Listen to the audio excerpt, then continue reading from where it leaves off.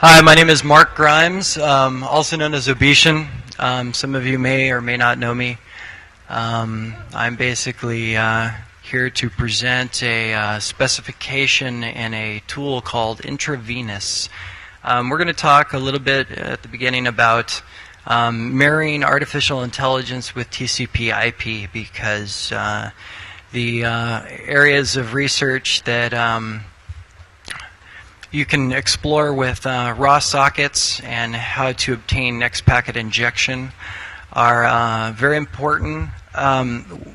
Everybody knows that you can just connect client server through BSD sockets, and we want to explore the arena of actually taking raw sockets to, especially with Windows carrying raw sockets in the next version by default. I want to explore the arena of producing next packet injection with connection integrity with respect to time is the goal. We don't really care about payload, but we'll start getting into this here. First thing we want to cover is packet injection. Some of you may or may not know that I'm responsible for a tool called Nemesis. It is a 9-protocol packet injection suite. It is based on Mike Schiffman's libnet, which makes it extremely portable between operating systems. I've even had reports that this works on Sun Solaris or Trusted Solaris. We've got node integrity, evasion testing. I mean, these are the common uses that this tool is used for.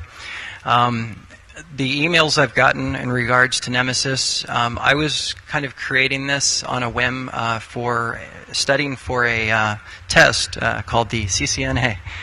And I don't really believe in theory without testing the practical.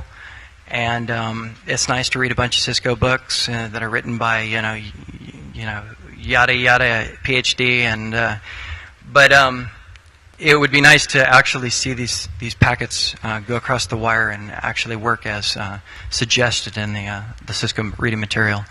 So the 3 top uses are node integrity and evasion testing of routers, switches, and firewalls, IDSs, and then stack integrity. So we use it to test malformed packets on the network wire. Router congestion management is also another real good aspect of it because the tools or the tool is used for throwing like gigabyte files across the wire as payload to test a particular protocol and see where the router chokes. It can also be used for covert channels. I've actually done a little demo where I had I was testing sending a 35K text file through ARP. Since like nobody looks at the payload of ARP in an IDS, and I sent the README file for Nemesis across the wire and just like dummied up a little program to collect the packets and collect it on the other end. And 100 ARP packets later, not that that would be noticed or anything, but it made it through and it collected it at the other end, and it was a little nice covert channel. And obviously it can be used for spoofing. The last version I did give Nemesis to Jeff Nathan of AtStake, who presented at Black Hat this year and also used the tool in his demonstration.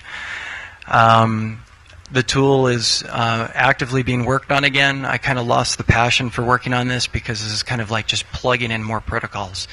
At this point it seems like esoteric assembly line work. I talked to Mike at Black Hat to see what the future of LibNet is going to hold. It looks promising, and it looks like Jeff is going to have an interesting project ahead of him. I wanted to focus my research on Intravenous. And it can also be used for evasion, of course, because if you've mapped your IDS and understand what the IDS is alerting from, because perhaps they're running an insecure X server, and you're able to pull the screen. That there's been many. I work for SEIC Corporation, and I'm the technical lead of network penetration and data forensics. And although this research is not a part of SAIC, this is stuff I've done on my own time. Anything that's said today is basically pointed at me and not at my corporation. The tool has been demonstrated. It has reached a lot of media attention, actually. SANS has covered a lot of articles. Choking on naphtha. Naphtha, I believe, was a type of attack that was coined by BindView. And there's an article from February 2001. There's all kinds of articles protecting network infrastructure. There was a November GIAC detect report that was crazy. That was promoted through Suns, and it pits Nemesis versus Cisco PICs, and they were actually able to send IPsec packets that didn't log IP addresses, which is not exactly a great thing. Fyodor has listed Nemesis as the top 50 security tools of all time. And it's available at www.packetninja.net if you hadn't already known about that domain. We reach artificial intelligence. And a lot of you are probably coming in here with the misconception that we're creating sci-fi material, like if you've seen the movie. But what we're actually creating is intelligent software, software that is based on, thank you very much, software that is based on the, hold on one sec.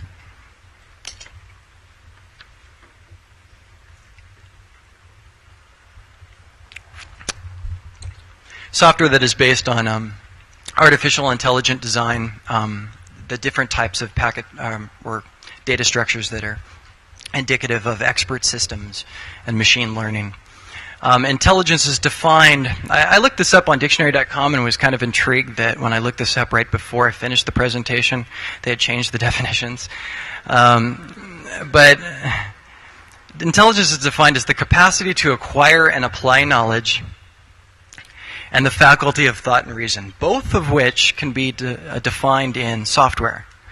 You can have something automated that takes care of a human function that we're normally, we would be doing, like if you're doing a pen test and you are exploring the boundaries of some network host-based exploitation, we can automate that process. Like if you're scanning a network, you do a ping scan, you do a port scan, you do a reverse DNS. I mean, all that can be automated. If we can write it down on a piece of paper, we can automate it. The third definition of intelligence is where human bias becomes a factor. We have superpowers of the mind, or superior powers of the mind. And mind is defined as the human consciousness that originates in the brain. Of course, not dolphins, but humans. And it's manifested in thought, perception, emotion, will, memory, and imagination. This is the point where the definition skews, and we really are having a problem in the artificial intelligence arena of defining intelligence in regards to perhaps some of you that are not really engaged in artificial intelligence study are perhaps thinking that artificial intelligence is taking things to a different level. And it's not really, it's just really automating human interaction and in an automated fashion. An intelligent program, this is a common definition that's been seen in a number of AI texts. An intelligent program is one that exhibits behavior similar to that of a human when confronted with a similar problem. It's not necessary that the program actually solves or attempts to solve the problem in the same way a human would. So our goal is we work on performance measures. We tell when we get a port scan and it comes up with port 80 and we assume it's an HTTP server, and we probe for HTTP vulnerabilities, we assume that this is a proper performance measure, a positive rather than a negative decrement. And the agent understands that it's doing the right thing, moving forward. This is basically defined in our environment. An artificial intelligent program is defined by the environment, which is the network traffic that passes over the wire. Sensors. The sensors are obviously a packet capture filter that would narrow down the traffic that we want to see on the wire with port exclusion. And we'll get into this when we start talking about the actual live artificial intelligent agent that I'm producing for OpenBSD. Static capture rules and to categorize traffic. We have effectors. Effectors are the injection engine, essentially. For the course of this mission, we're doing stateful packet injection, which is something that's not commonly done. We always look at things from an IDS, from a defense standpoint. This is an offensive tool.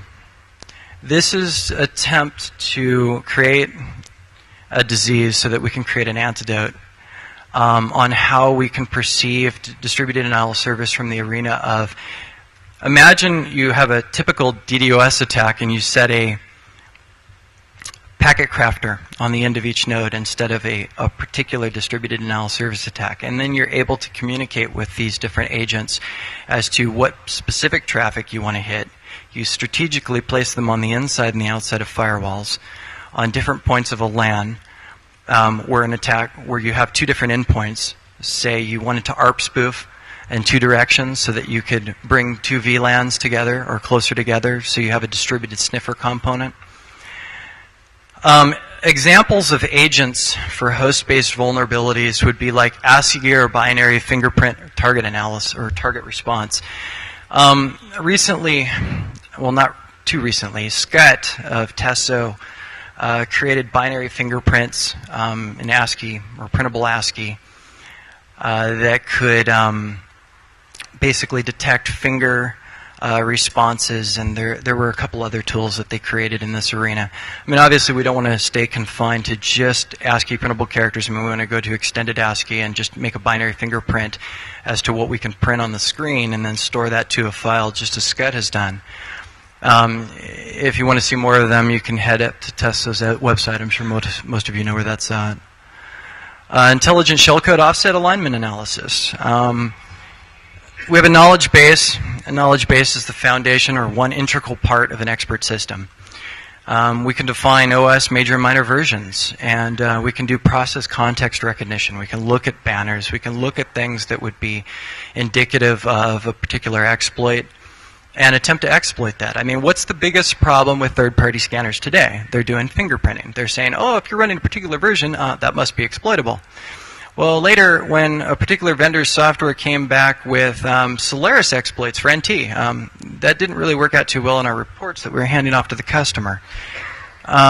So SEIC has developed we've developed a 500 megabyte toolkit that comprises a lot of tools for that are standard, packet storm, some private, some not. That we can go out and assess and exploit or access a vulnerability to where it is truly exploitable and not just a fingerprint match.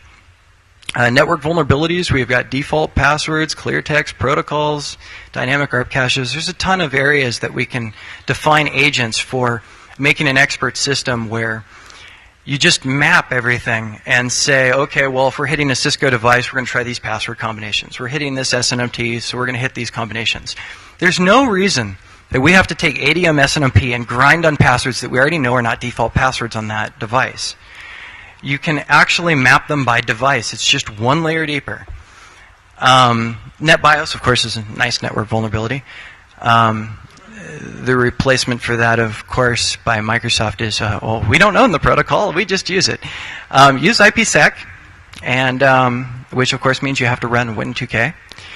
And it's attached to dial-up networking for VPNing, so we all know what's going on there. Stack integrity, malformed packets.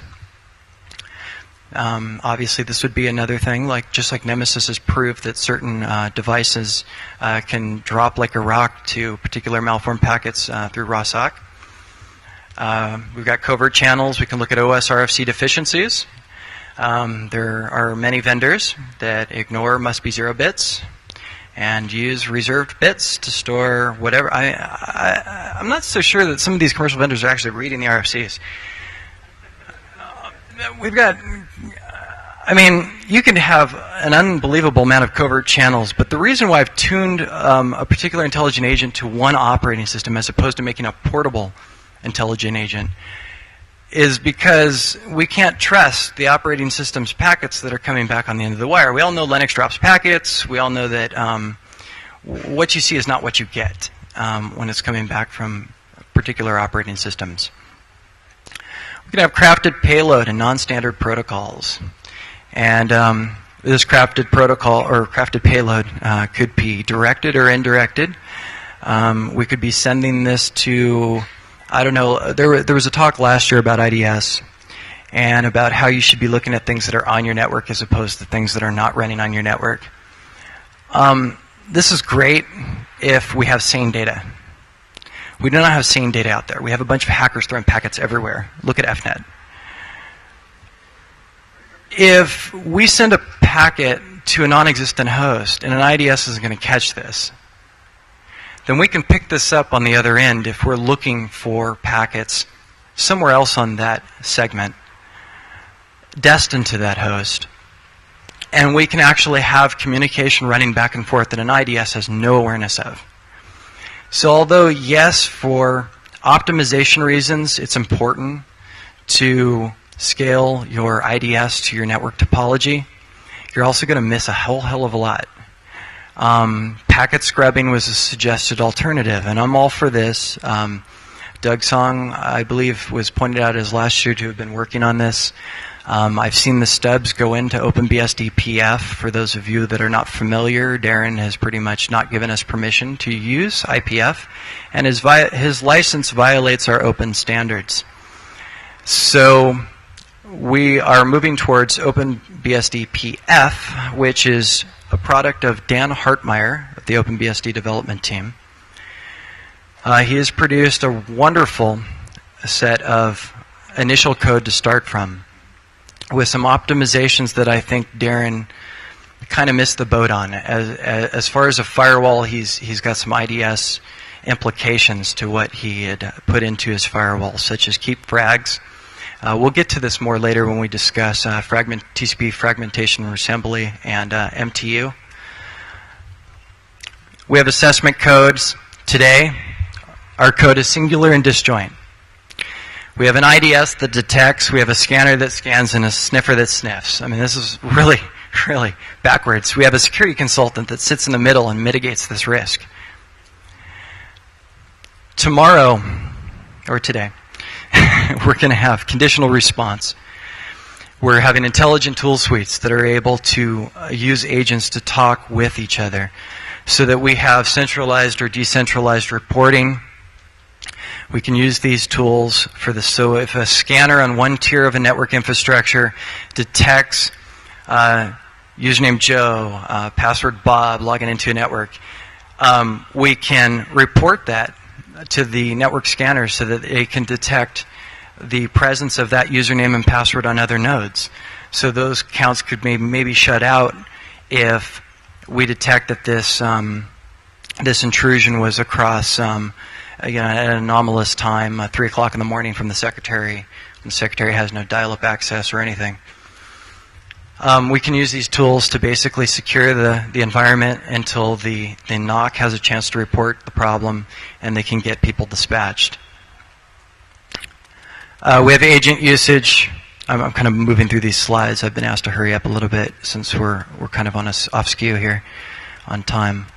We have automated response. We have replay attack, session hijacking, sniff to compromise. That's a nice little term that would mainly mean that you would sniff a packet, like using dsniff, you get a username and password combination, and immediately use that against the host that you have sniffed the traffic on, without anybody being present. So if somebody came back, they could report that that was actually a successful login and wasn't a bogus packet or something like that. I mean, we've got sniffers out there that will report anything based on what you send as a crafted packet. If I can dummy up any packet in Nemesis and trigger any sniffer to believe what I want it to believe, you're not necessarily getting information that's indicative of what's really out there on your network. We can use distributed agents and autonomous nodes. This kind of reaches the area of where Ender was talking about autonomous nodes and using them to each have their own control, each have no knowledge of each other. They just have their own tasks that are mandated on the wire. And this is basically the future of enterprise security solutions. I mean, we are taking information on a network wire, we are producing a report, and we are walking out of the corporation with a snapshot of the corporation. And 2 minutes later, as we drive off the parking lot, if they move one box, that actual engagement has completely been obsoleted. And obviously, this can stem with distributed agents to intelligent vira infection, DDoS attacks, and inter-segment sniffers.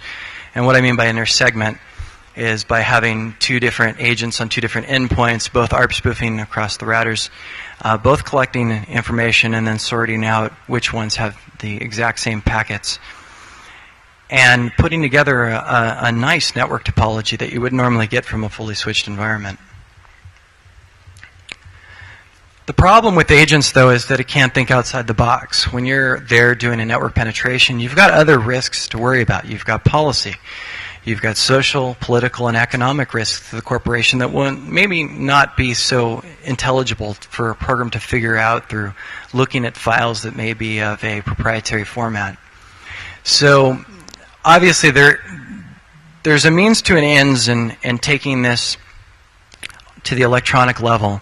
But we're going to miss a whole hell of a lot from the actual risk in a corporation if somebody's doing laundering or somebody's doing something that possibly may not be seen just through electronic traffic alone, or we would never reach that.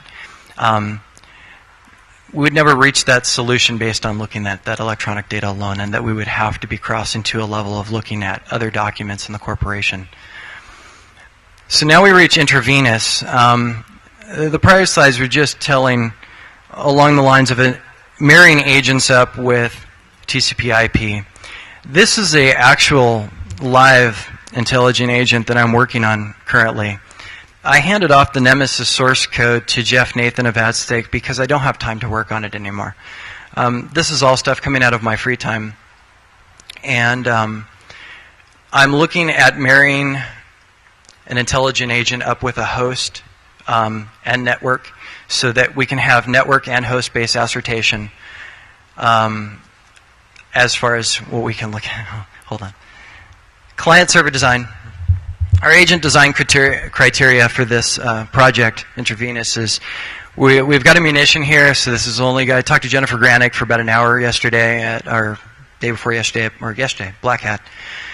And we're using Blowfish internally. I'm not making plugins. I'm not going to scale this down because U.S. crypto law is restricting exportation. We're all, hopefully, well, there's a lot of people here from other countries. We're going to do what we can. If somebody else can help write a plugin, that would be great. I want to marry this to OpenBSD, so if we can find some other solutions, that would be great, but I'd like to use the internal Blowfish functions. So we've got a strongly connected, or strongly authenticated as well as strongly connected client-server model. And what we mean by this is that we authenticate the Blowfish password, and then we have configuration files that are stored at both ends. And we do a SHA-1 hash and a challenge response to verify that the information stored about who the client IP addresses are is sane on both the client and the server. Oh, script in the slides. We have a sensor which is modeled after OpenBSD-PF, and it's scaled to userland. So we bring this out to stateful packet inspection. We have to take care of TCP fragment handling. We have static filtering rules that are broken up into two categories called intrastate and extrastate. We have an expert system which has knowledge bases in both the arenas of TCP/IP. So we actually essentially have three expert systems, three minor expert systems rolled into one. The attack and the defensive, or the attack and defense expert systems, because the inference engines provide lookup functions to the knowledge bases, are essentially packet stubs for the, or function stubs for the moment. We're trying to concentrate on next packet injection over raw sockets, so we'll be focusing on TCP/IP expert systems. We have an injection engine, these being the three components of Intravenous, which is simply a user-defined injection, and we have some sort of automated injection which is going to be looked at across the expert system to see if we've actually gotten packets. We're trying to do this from the standpoint of allowing or not allowing hackers to be able to dump or craft packets with Nemesis or some other tool to corrupt the state table of interstate traffic, which is the most important state or stateful information that's kept on the wire. Our model sort of looks like this. This is all designed in OpenBSD. This is using DIA. We have packets that come in. We've got the client that connects to a server.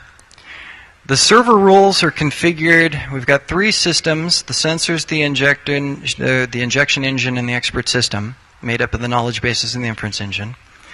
Packets arrive to the packet filter, are brought through the sensor, are checked with the injection table to make sure that the user that connected to the server actually injected this packet.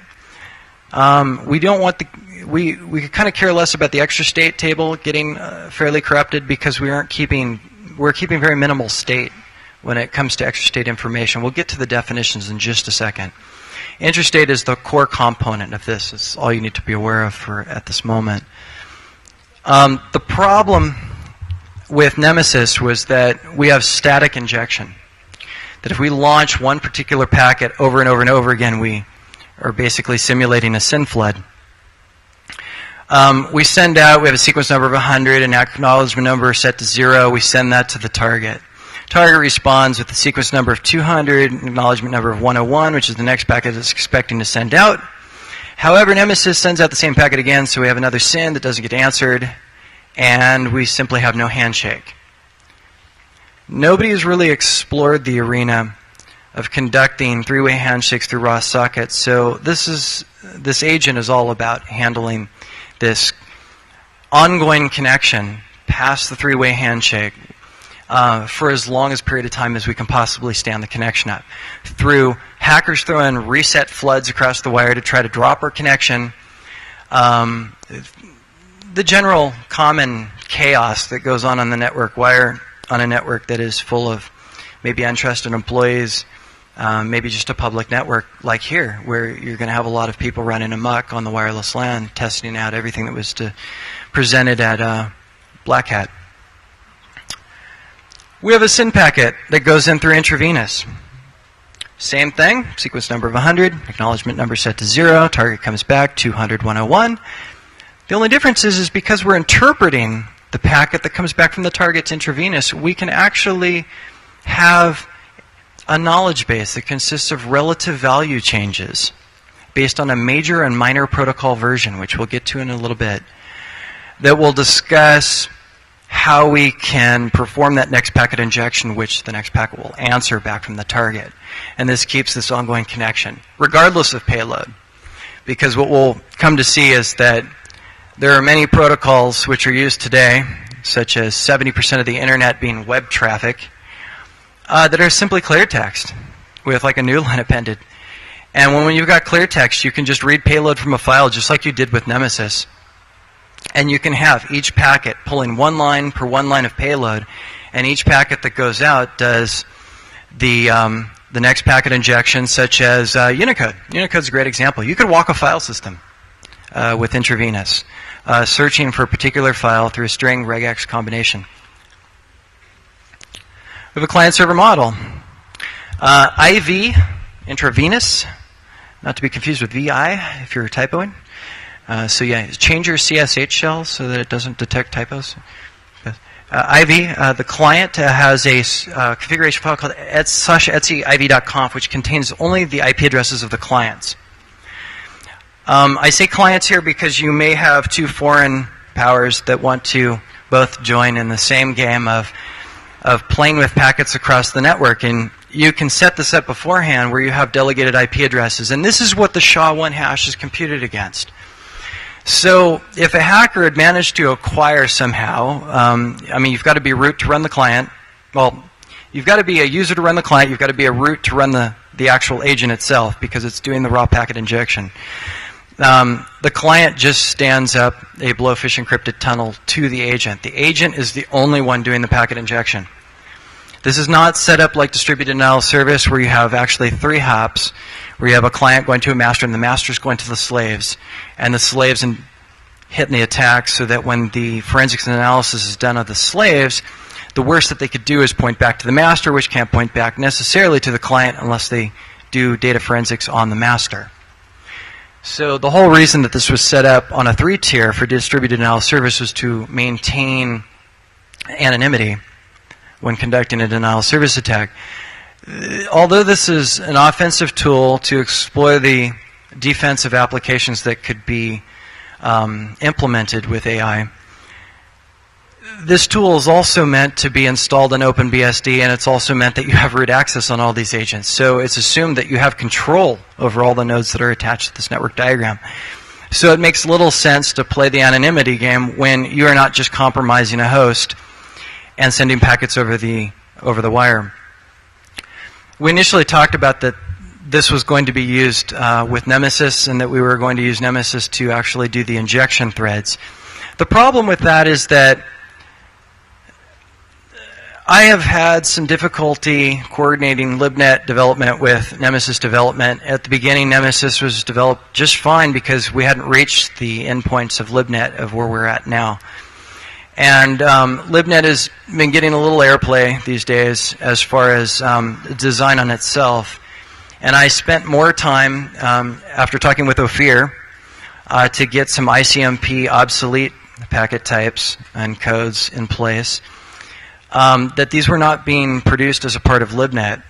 And so I produced, some more like ICMP search quench. And honestly, I got bored of developing libnet when Nemesis was the tool I was developing.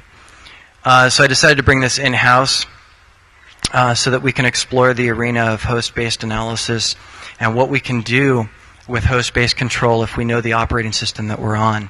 The white paper that will be released after this proceeding goes into quite a bit more detail as to why we described or why we are using OpenBSD as a platform as opposed to another operating system.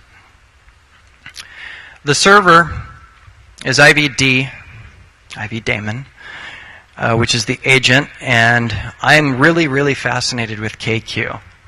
I recently tossed Apache to the wayside and threw up THCTPD on packetninja.net because I noticed that my load was going up to a point where I couldn't use the box anymore that the web server was running on when there were a lot of simultaneous connections.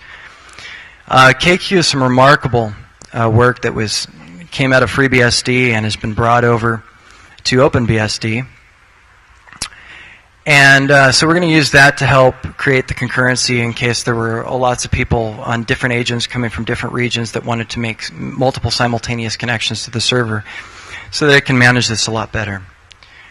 So we have etsyivd.conf, which contains the IP addresses of, this should be servers, or the agents.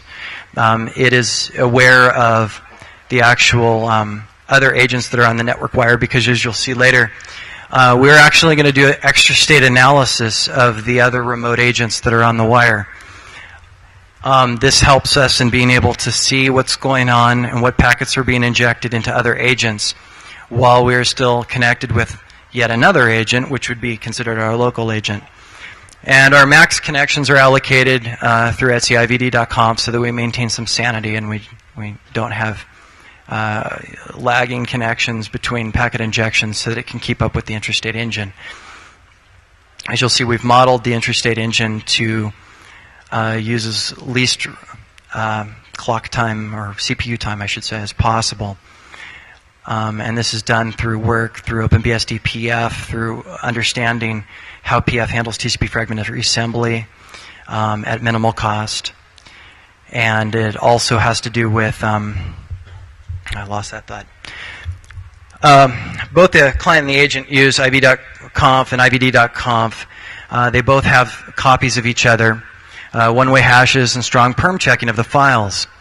We have basically root owned file 0400. We maintain sanity of IV and IVD by assuming that we are the only ones that have root access to the box, or the ones that do have root access to the box we have knowledge about. So by marrying this to OpenBSD, and being the secure by default paradigm, and the fact that there have been no remote vulnerabilities discovered in the last 4 years publicly.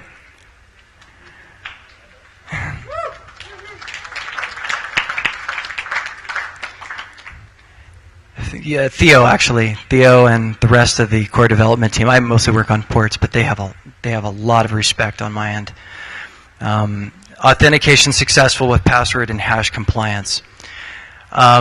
So we use both these components to do a 1- and a 2-part authentication. This makes sure that if somehow somebody says, "Hey Bob," talking over the phone on AT&T, or whatever, and they're like, "Here's my password for the agent," and it gets tapped somehow because they're using a cordless phone, with analog cordless phone or analog cell phone, and we sniff that over RF, or we tap their wire or whatever, and we acquire that password through not having root access to that box. We could still, if we just did password authentication, we could still log into that agent and we could still control it.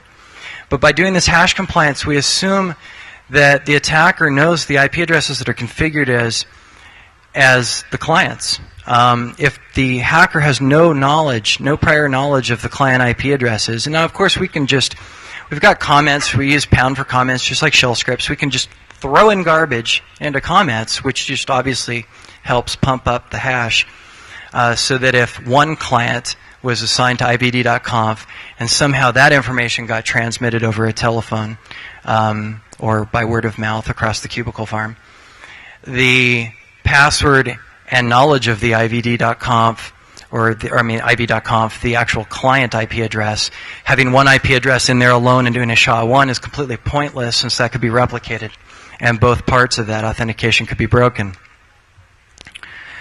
Our sensors are obviously running in promiscuous mode. Since we're already root, we might as well be running in promiscuous mode with filtering.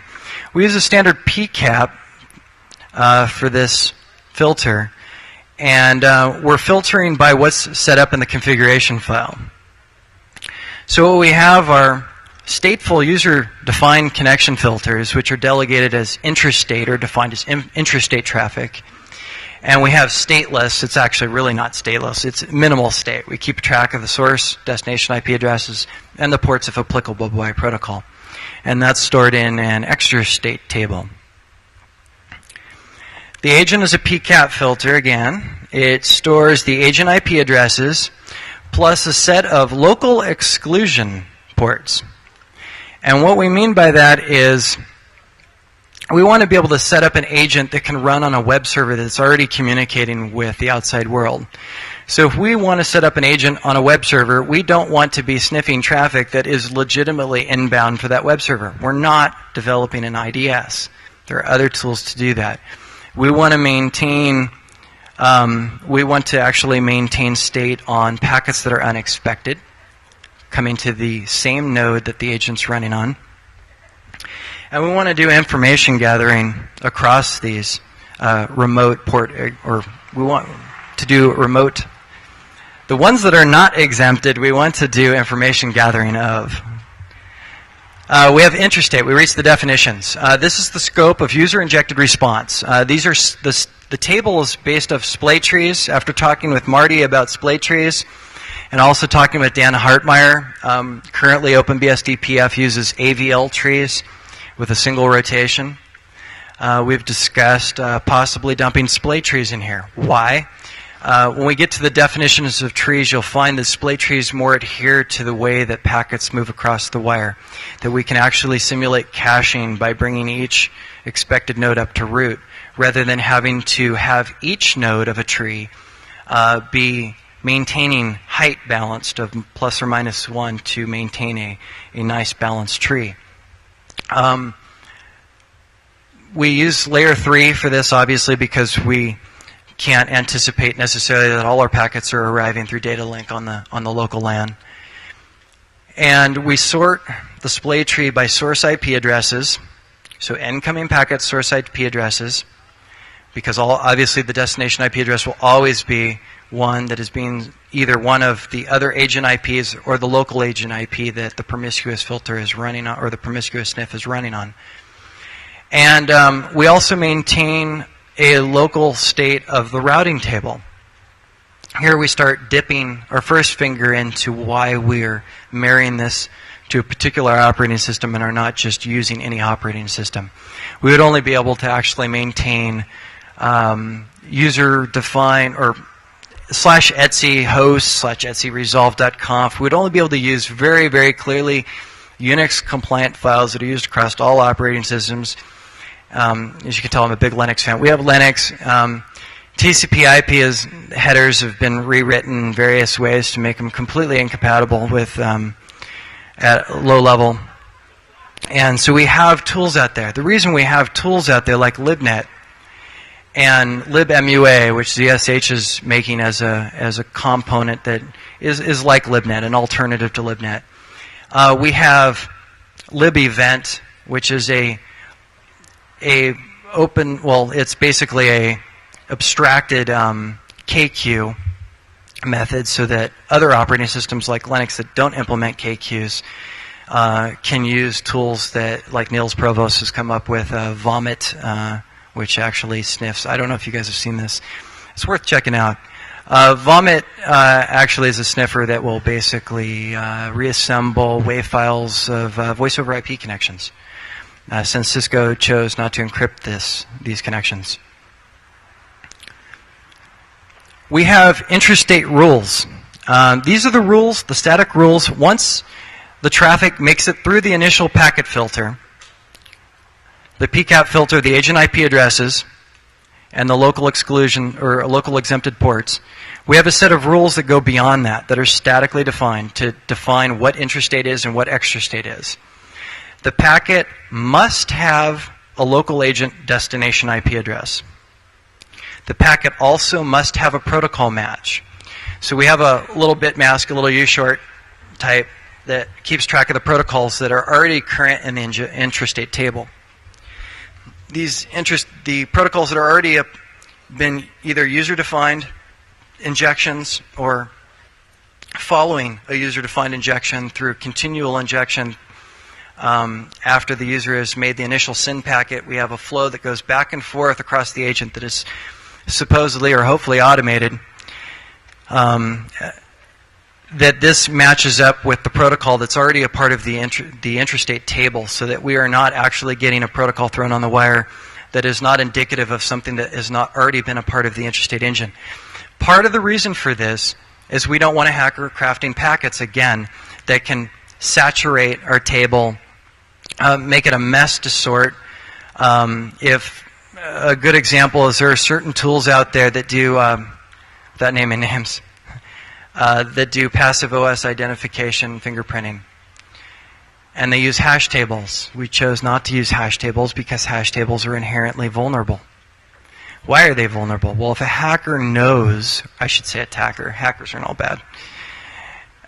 If an attacker knows that what to inject on the wire to produce state, the hacker can fill up that hash table. Early days of a particular tool I'm thinking of used a hash table, the currently publicly available one, uses a hash table of size 10,000. If I inject a whole bunch of packets from random IP addresses to fill up that 10,000, that passive OS fingerprinting no longer happens because there isn't a mechanism that was implicit in that code that would actually do a copy of the old hash table into a bigger hash table, which is a mess on the big O. Everybody here knows big O notation. Then it takes big O of n, and if you've got 10,000, that's a hell of a lot of time to recopy that hash table. So we wanted to use display trees or trees to keep a pointer-based reference that we can continually expand until we exhaust available resources, which we're marrying up because we're using OpenBSD as an operating system of choice. We've got a few areas of APIs that we can use, that such as pool _star, and the pool resources are a kernel resource pool manager, which basically allows the ability for an application to not drop like a rock when the box is hammered and the kernel's having enough difficulty trying to keep up. So we do other things. We do packet prediction, which all this will become very apparent and is discussed in extreme detail in the white paper. Packet prediction is the core component of the expert system. We have injection state.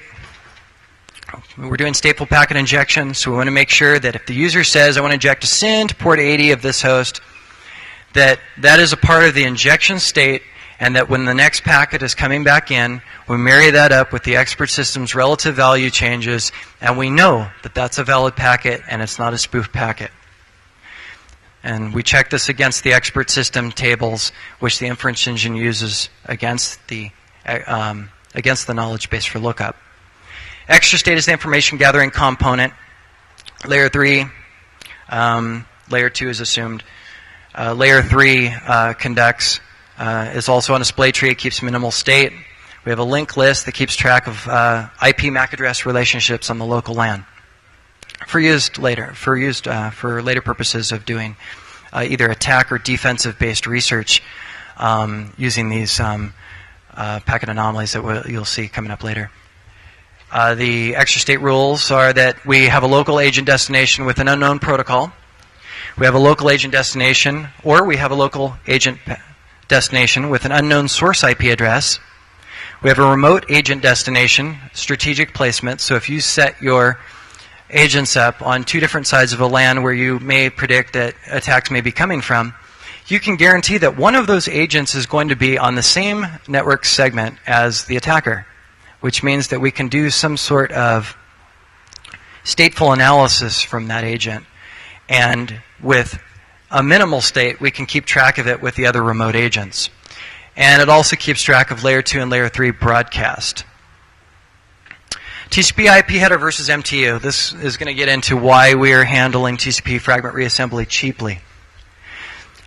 The largest packet I've seen on a wire, sending out numerous packets with Nemesis and other tools, is a TCP SYN and a SYN-ACK, which sends out 64 bytes because of a 25-byte set of TCP options. Then we have ARP that follows 28 bytes. The RIP base for extended RIP options is 24 bytes, and an OSPF hello packet is 24 bytes. That's kind of like the top 4 of the protocols that are already used in Nemesis as to the max values I've seen on the network wire. So what happens if we get a packet that's sent to us that is less than 64 bytes in length and we don't have a full header? Well, the minimal MTU I've seen is 572, which is indicative of PPP. I have never seen an MTU that has gone below 64 bytes. So the best way that we can handle TCP fragment handling is to simply drop the first frag if the full protocol header is not contained, because we're filtering based on this protocol header. Otherwise, we just filter on the first fragment only. Whereas Darren Reed's IPF, it keeps frags. Why? I'm not really sure. If we don't have a first frag combination and we let the other frags pass through, we don't have a first frag to match up with the rest of the fragments when doing reassembly. Therefore, we don't have a full attack taking place. The header's missing, or part of the header's missing. So the packets get dropped. So why do we keep frags? I've been talking with Dan about this a number of times, Dan Hartmeyer, the guy for PF. And we haven't been able to come up with real legitimate reasons for doing this. Now, I can understand doing this for IDS purposes because we're trying to match up protocol or we're trying to match up anomalous attacks, exploitation, fingerprinting. We're trying to match this up with signatures. So we want to make sure that we get the full header along with the payload so that we can actually assign this to rules. And we have some sort of a knowledge as to what the hacker is doing rather than just a bunch of random packets going over the wire, which doesn't do anybody any good and creates a lot of hell going through TCP dump. Otherwise, we filter the first fragment only, complete header, and the next packet injection depends only on the header. So again, we don't care about the payload. If we're only caring about the next header or the complete header, we can just drop all the packets. And obviously, there are many reasons for doing fragmentation. A classical example is IP over IP tunneling. Increases the size. Our MTU is set to set to Ethernet. We got 1,500 bytes on an Ethernet, and with IEEE different header combinations, we have 1492. An IP over IP tunnel would drag that size up to where it'd be greater than the Ethernet MTU. So we'd have fragmentation across all these packets. Now, of course, this would be better handled if we did even distribution and we understood ahead of time that we're doing IP over IP tunneling so that we could bump the MTU up and make sure that we were having needless fragmenting, because this can produce twice the cost doing fragmenting on each packet. So our possible performance increase and decrease is based on this MTU.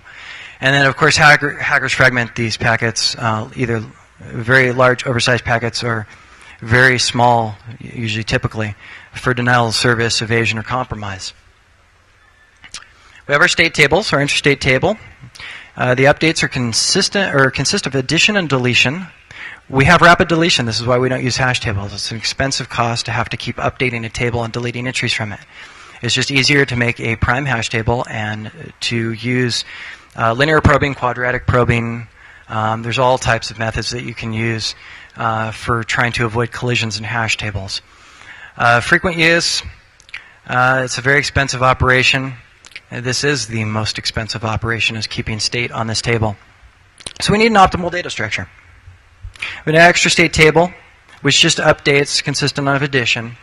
And we'll remove the stuff over timeout. I mean, there's really no reason to just keep removing stuff over and over and over and over again, like we've done with the intrastate, because we're only trying to keep track of the current packet that's on the wire so that we can inject the next packet out. We don't want to have to sort protocol-dependent fields so that we can figure out which packet was the latest packet that was sent over the wire. That's just too much information to keep track of. Oh, which sequence number is the latest sequence number? It's a mess. So we're doing updates with the intrastate table with rapid addition and rapid deletion. How's my time here? How's my time? You're actually pretty good. You're over right now, but the next speaker is out. He's not coming in, so they're going to have someone fill. So you can go another 15 minutes over. Thank you so much. All right. Speed is important, but not at the expense of security. Hash tables versus search trees. Well, why we don't use hash tables and why we use search trees. Hash tables can create, destroy, insert, delete, and find. We have a static array, and it's expensive to resize, as talked before. Our worst case is big O of log n. Our average case is big O of 1 if we don't have collisions. We do collision handling by giving that prime hash table size. We do append addressing and chaining. You can read up on hash tables if you're really interested in this. This is better if we're doing things like, I don't know, some symbol tables, like when you're compiling something. Things where you're not going to be like removing things as you compile because you want to maintain state on those symbols. It's better if you just have additions and you don't have deletions.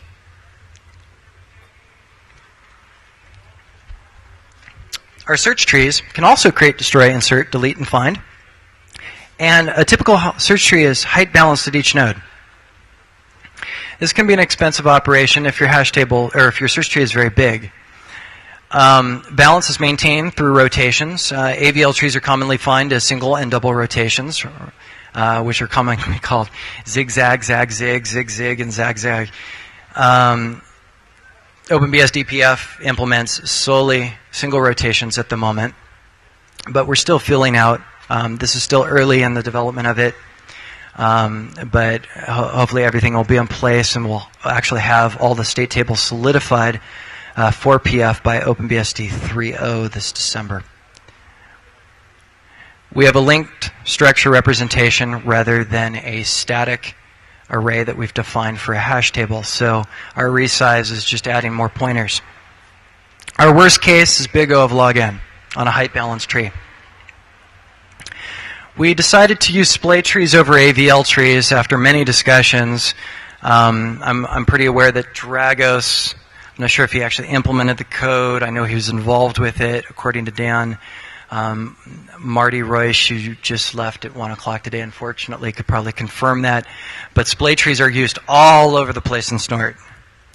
They can perform faster operations than AVL trees, given a good splaying algorithm. They're self-adjusting binary trees. There's no height data stored, unlike AVL, so we get faster searches. But we rotate each axis to root. So basically, the reason this works better for TCPIP is if we're doing intrastate analysis of a packet, we have source IP to destination IP and vice versa, going back and forth over and over and over and over again. If we, on the first rotation or into the splay tree, we bump that value up to root of the tree, we have a big O of 1 worst case scenario for each additional packet that comes across the wire until we get a packet that is going to get rotated intrastate because the user is defining that he wants to send a packet to an HTTP server and then another packet to an SMTP server on yet another box. As these stagger back and forth, we obviously are going to have probably a worse cost of about the cost of an AVL tree. If anybody can argue that point with me later, that'd be great. I'd really like to hear that AVL works better than splay, but so far I'm not convinced. The amortized retrieval is big O of log n on average. Our worst case is a tree that kind of pretty much looks like, if I'm drawing this backwards, straight line that goes across, it's all in order. By definition, a splay tree will never be big O of log or big O of n for more than one insert into the splay tree.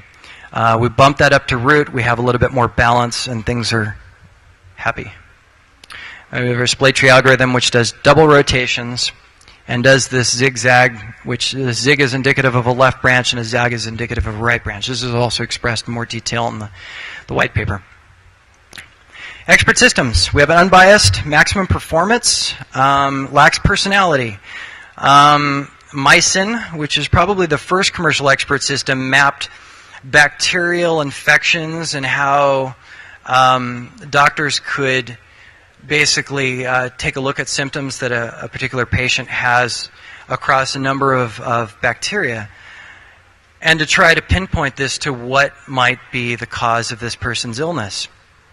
Obviously, anybody in this room, everybody's got their proficiency. Some people are Linux kernel coders. Some people are Linux userland coders. Some people are Windows people.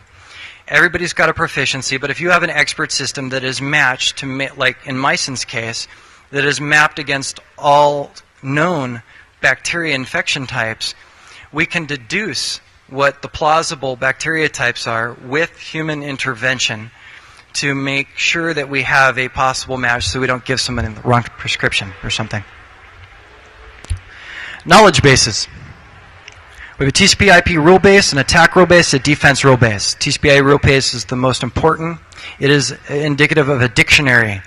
Dictionary of protocols by major and minor version with the respective dependent fields that need to be altered to maintain this next packet injection.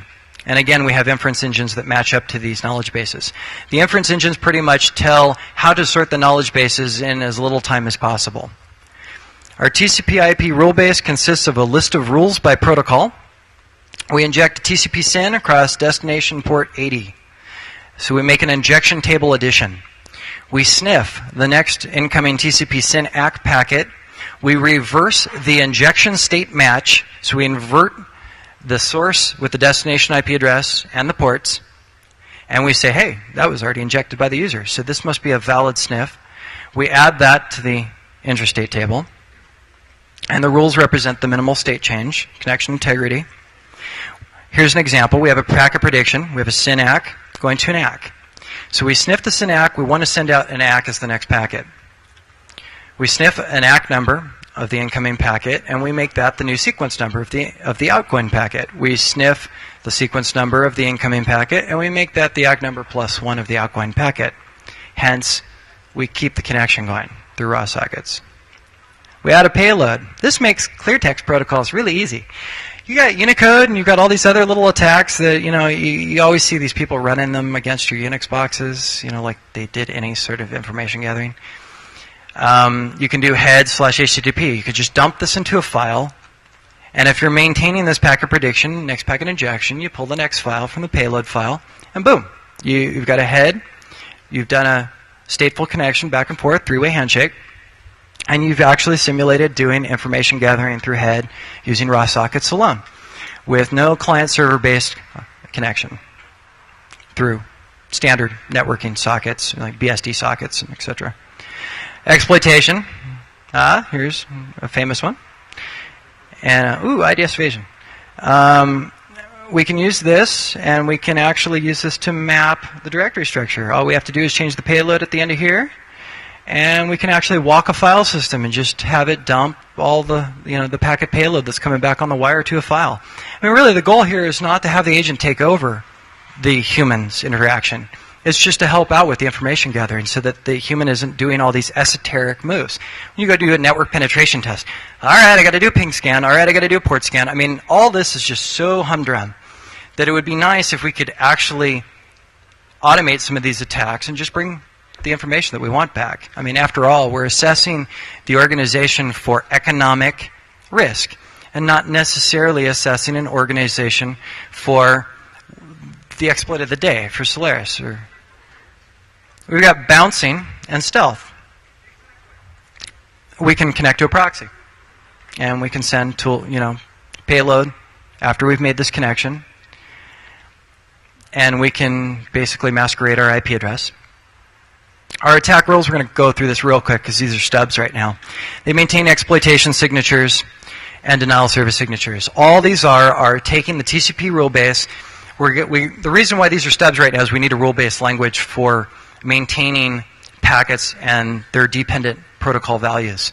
What we mean by that is we need a way that we can say, okay, we want to send out this packet, and then this packet with these fields, then the next packet, and that's indicative of yada yada denial of service attack.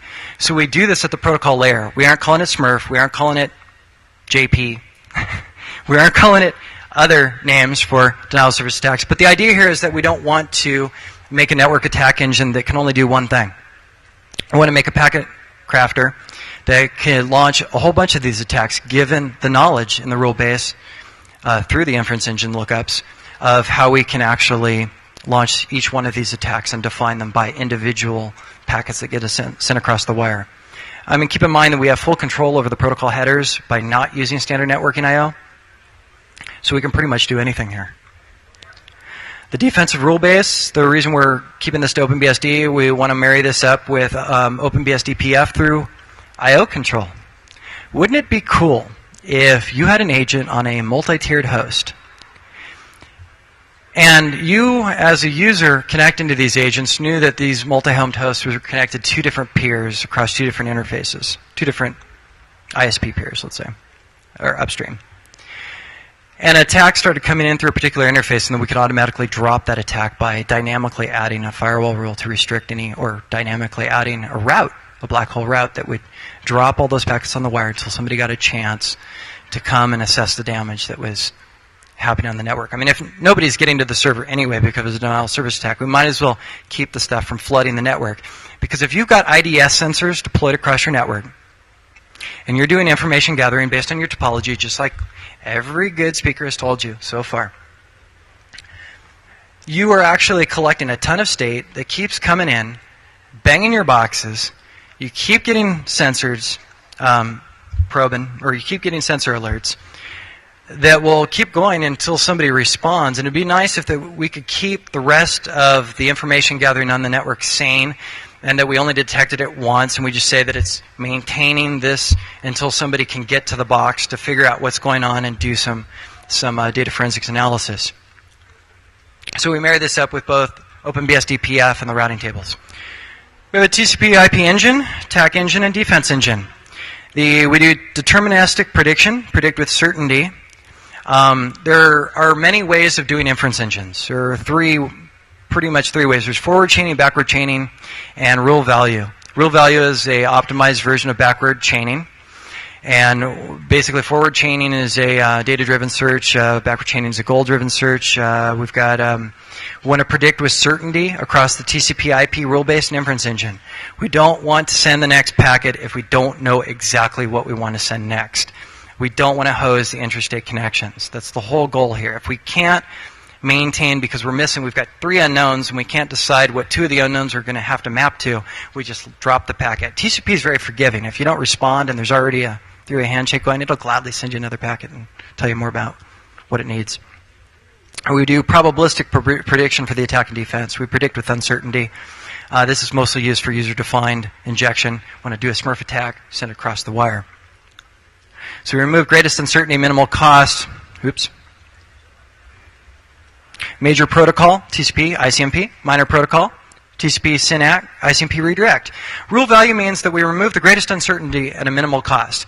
So if the next packet that comes across the wire is a TCP packet, we can instantly narrow the scope down to the knowledge base to just TCP packets. And then we can, again, based on the TCP flags that come across the wire, we can narrow that down to an even finer grained scope of what the minor protocol is. So now we're only looking at what the next relative injections are for a particular event of TCP. So we have protocol connection dependent relative field values. Add +1 to this field. Set this to a default value.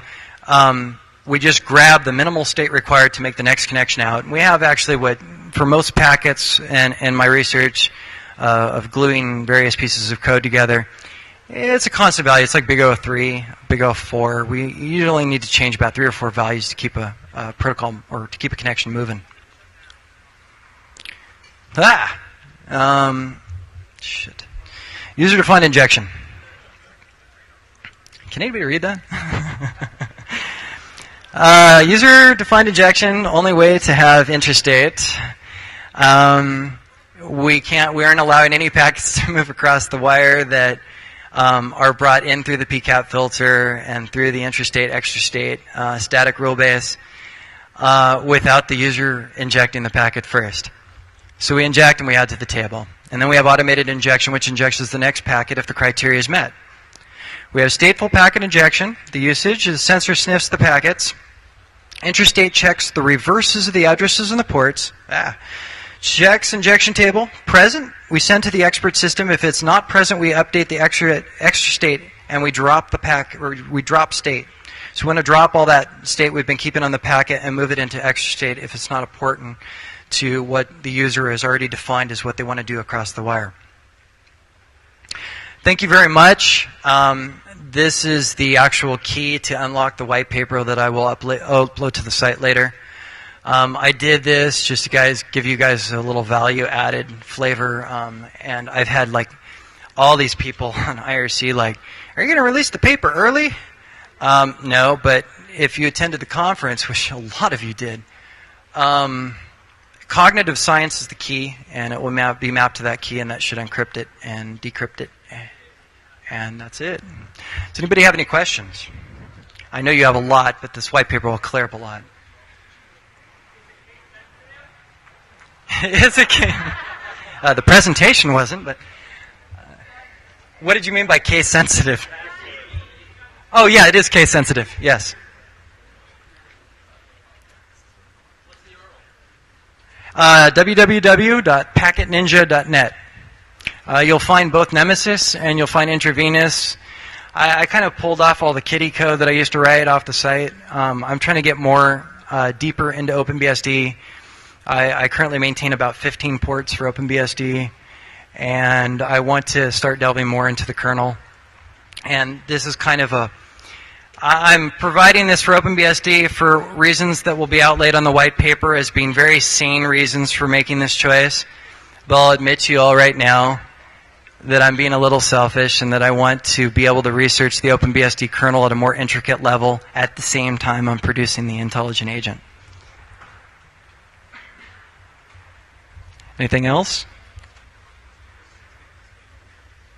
Thank you very much for attending.